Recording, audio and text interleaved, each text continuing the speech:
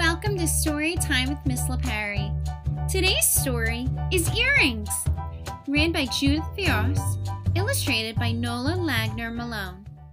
I want them, I need them, I love them. I've got to have them. My mom and my dad won't let me have them. Earrings, beautiful earrings for pierced ears.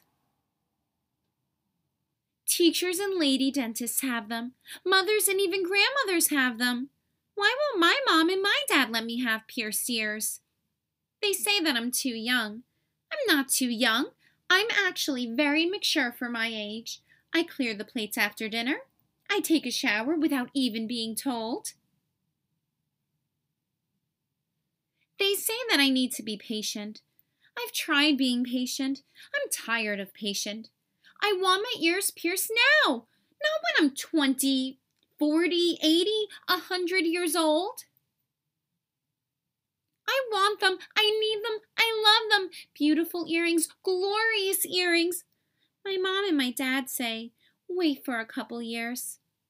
I tell them I'm the only girl in my class, in my school, in the world, in the solar system, whose mom and dad won't let her have pierced ears. At your age, they say, pierced ears are premature.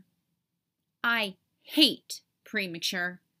At your age, they say pierced ears are inappropriate. I really hate inappropriate.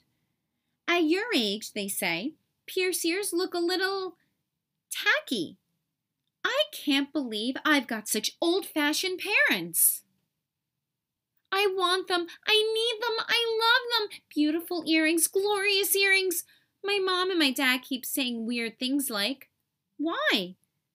Because they'd make me look good. Because they'd make me feel good. And because, furthermore, I'd be so proud of wearing them, I'd stand up straight and hold my head up high, which means that they would also be good for my posture. And I hear that they keep your earlobes warm in winter. My mom and my dad ask, what do you want for your birthday? I tell them what I want for my birthday. Pierced ears. My mom and my dad ask, what do you want for Christmas? I tell them that I only want pierced ears. And what do you think I say when they ask me, what should we bring you back from our vacation? I say earrings, beautiful earrings, glorious earrings, beautiful, glorious earrings for pierced ears. Instead of earrings, they say, we could get you a locket.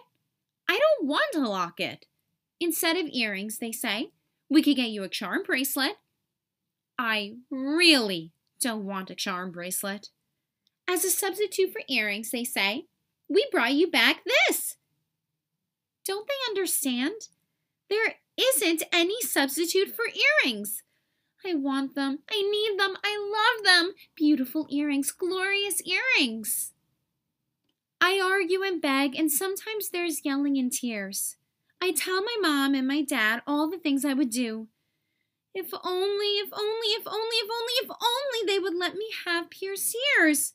Like walk our dog every day for 1 whole year. Like clean up my room every day for 1 whole year. Like read a book once a week for 1 whole year.